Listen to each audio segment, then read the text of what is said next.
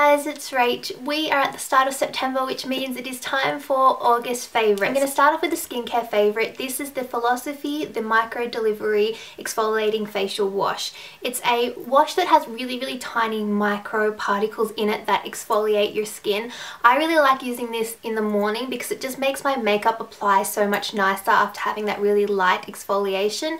It doesn't really smell much like anything at all, and it's just kind of like a creamy, almost slightly watery wash with those exfoliating particles in it. But because they're so fine, you can use it every day. It just gives you a really nice clean base to apply your makeup. The next favourite I have is a brush, and this one is from Everyday Minerals, and I picked it up from iherb.com. This one I use mainly for contouring. I can use it with either a bronzing powder or a contour powder, and it just gives me a really nice defined cheek bone, I guess you would say, and then you can just sort of blend it up. You could also use it for highlighting. It's great for contouring down the bridge of the nose, and I just sort of use it everywhere that I would contour. It's really soft, and it just gives you a really nice look. I did buy this because it looks similar to the NARS Ihatake brush, the number 21 one that a lot of people like. I haven't had a chance to try that one yet. Hopefully I will soon, and when I get them both I'll compare them. But I find this works really well, and if you would like a cheaper alternative, maybe this one would be worth checking out. Before I move on to makeup favourites, I actually have a lash favourite, which is kind of random for me. These are the Ardell strip lashes. This is the 6-pack of the Demi Pixie lashes. I picked these up off Madame Madeline, which is a website which sells a whole heap of different brands of lashes, and this was around, I think, $15 or $16 for the pack of 6. I have been wearing these quite a bit. I'm trying to wear false lashes more. I'm not actually wearing them today. I should have put them on. That was silly of me, but I'm trying to wear false lashes more so I can just practice applying them, because I find the more you apply them, the easier it gets. These ones just look really nice to have clumps of thicker lashes and then smaller clumps, so they look really natural but give you that really kind of, I don't know, just really, they really open up your eyes, and I really like these lashes. My first makeup favourite is the Chanel Matte Lumiere foundation. I wear the shade B30. I really like this foundation. It's a new purchase of mine. It gives medium coverage. It looks really nice on the skin. And I actually wore it without powder one day. I've been trying this crazy thing where I don't wear powder. I just use my blush and my bronzer and whatever else, but I don't actually set my foundation with powder, which is kind of scary for me, but I did that with this and it actually wore quite well. My other face product favourite is this Mineralize Skinfinish from MAC, and it's in the shade Rio. This was from a recent collection, however I think it's still out. I have seen this at some MAC counters, so if you did want to pick it up, I would head out now and see if you can find it. It's this really pretty pinky bronze colour. I tend to use this almost like a bronzer, so I'll contour my face with like a taupe coloured contour powder, and then I'll just apply this kind of in this general area here just to really warm up the area.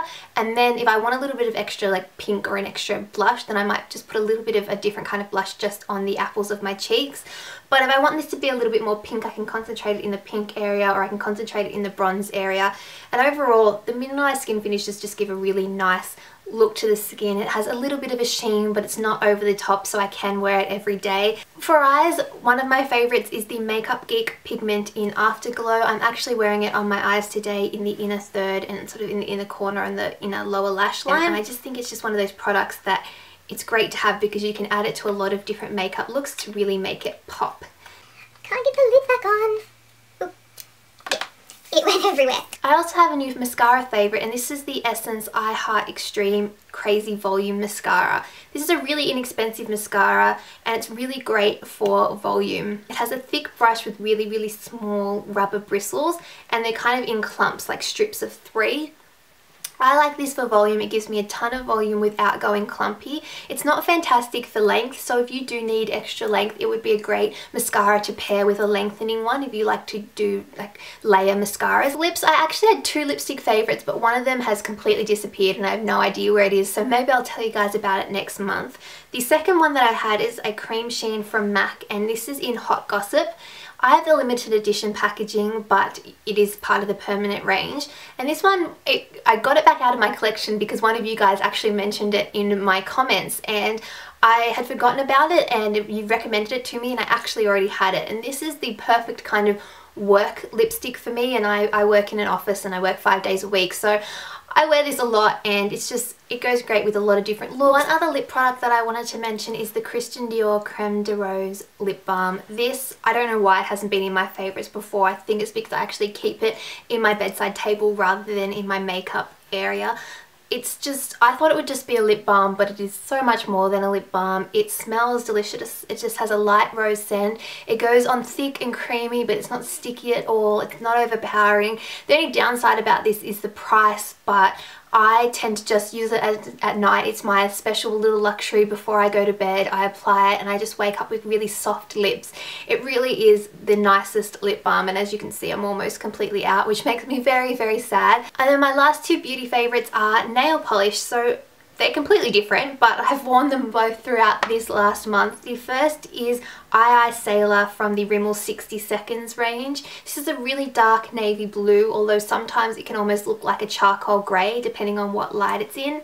These have the really thick brushes, and I think they're some of the best wearing inexpensive nail polishes. These sometimes wear better than my high-end nail polishes. They're quite inexpensive. I find that it can last 4+ days without chipping. It dries quite quickly, not in 60 seconds, but definitely fairly fast. And then on the opposite end of the scale, I have been loving this nail polish, which I picked up from David Jones. This is the OPI Loves David Jones colour. This is a special edition one that was created for the David Jones 175th anniversary. And for those of you outside Australia, David Jones is a department store, so a whole heap of different brands created limited edition products for David Jones. So I think you may be only able to get it in store, but I really, really like it. It's this perfect neutral pink colour. It's not too beige, it's not too pink, it's not too white. It's just a really nice light pink. It looks very sophisticated. So those are my beauty favourites. I have a couple of beauty fails for the month since I missed last month. Last month's beauty fail would have been this L'Oreal 2-Step Longwear lip balm, or lipstick, I guess you would call it. This is one of the ones that has the liquid lipstick and then you have the gloss over the top. I find these wear terribly on me. They do last a long time, but they dry and crack and then you can't get them off your lips. They had some pretty colours, but they were $30 a pop from memory. I'm pretty sure they were $29.95, which is just ridiculous for a lip product from the drugstore. The other fail that I'm kind of calling early, but from my experience, it's these Rimmel Scandaleyes eyeshadow sticks, which is really sad because the Rimmel Scandaleyes Kohl Kajals, the eyeliners, are amazing. Would highly, highly recommend them. They're my favourite at the moment from both high-end and drugstore. But these, I found that the pigmentation wasn't fantastic. They're supposed to be 24-hour waterproof. Mine creased like crazy when I used them as a base. I put a pigment over the top of them and I had massive creases on my eyelid before lunchtime, which I have semi-oily eyelids. I'm not going to say that they're constantly oily, but I'm not going to say that I don't have trouble with creasing. These didn't work well as a base at all. They left some colour, but I had these lines and chunks of crease and it actually just looked kind of oily on my eyelids. So that's kind of a shame because I was really hoping that these would work really well like the eyeliners do. So that's it for my beauty favourites and fails this month. For some random favourites, the first, I've been loving arm candy again. This is my current fave combination that I actually Instagrammed a picture of just the other day. These two ones here, these are from Big W, from the Emerson collection. Really, really cute and inexpensive. And then this rose gold bangle and this bracelet here are from Popbasic, this is from the Serendipity collection. I just love the look of these. I think it can really dress up any outfit, make it look really girly, and I'm definitely getting back into arm candy coming up to the spring and summer months. My junk food favourite, since I included one last month, I thought I'd include one again. This channel is not for Fitspo, it's not for health. I am 100% a junk food lover. I'm not ashamed of that. So this month, I don't have one here to show you, but it would be the McDonald's McChamp chicken burger. I love that, and I have to tell myself that I can't have more than one a fortnight because otherwise I'd have them like every second day, and that's just bad. It's a chicken burger with like a crispy chicken coating, and then it has lettuce and mayo and like a tangy tomato relish. It is delicious. If you haven't tried one, I highly recommend it. For music favourites, I've been loving Katy Perry's Raw. That song is just awesome.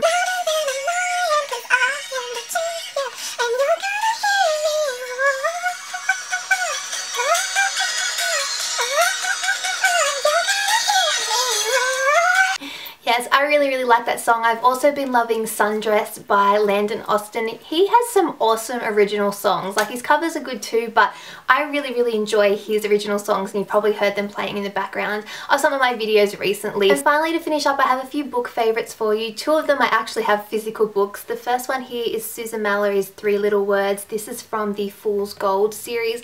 I've mentioned all these books before in favourites. It's a favourite series of mine. I would highly recommend reading it. This was definitely my favourite of this particular lot of 3. I loved it. I loved just the banter between the two main characters and their personalities. I wish they were real people because they were just awesome. So I really enjoyed that one. And then the other one that I have here in person or in the flesh is Just in Time by Addison Fox. This is the 3rd Alaskan Nights novel, and this particular romance or coupling has been building up in the first 2 books, so you finally got to see these two. It was a story of sort of young love, and then they went separate ways, and then they came back together. If you like that kind of storyline, which is one of my particular favourite kind of romance storylines, then I think you'll like this book, and I would recommend checking out the Alaskan Nights series. And then I had a few Kindle book favourites. The first was the Silence and Broken Silence little duo from Natasha Preston. I want to thank again one of you guys for recommending that to me. I think in my last favourites video I really enjoyed it, so if that was you who recommended it to me, thank you. I also really enjoyed Sometimes It Lasts by Abby Glines. You guys know that I'm a massive Abby Glines fan. I recommend all her books. This was part of the Sea Breeze series. Enough said, just I recommend all Abby Glines' books. And my last book recommendation is Present Perfect, and I have to thank Amy for that. Amy and I read a lot of the same books, and she actually recommended this book to me,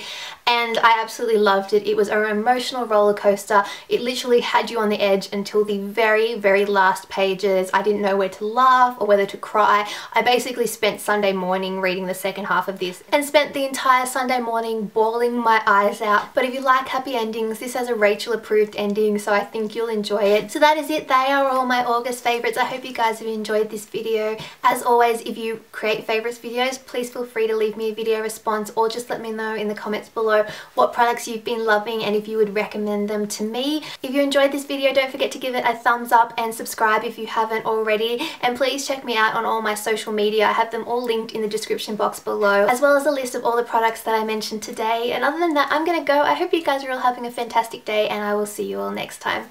Bye! And you're gonna hear me more. Yes, I'm gonna stop singing now because I'm tone deaf.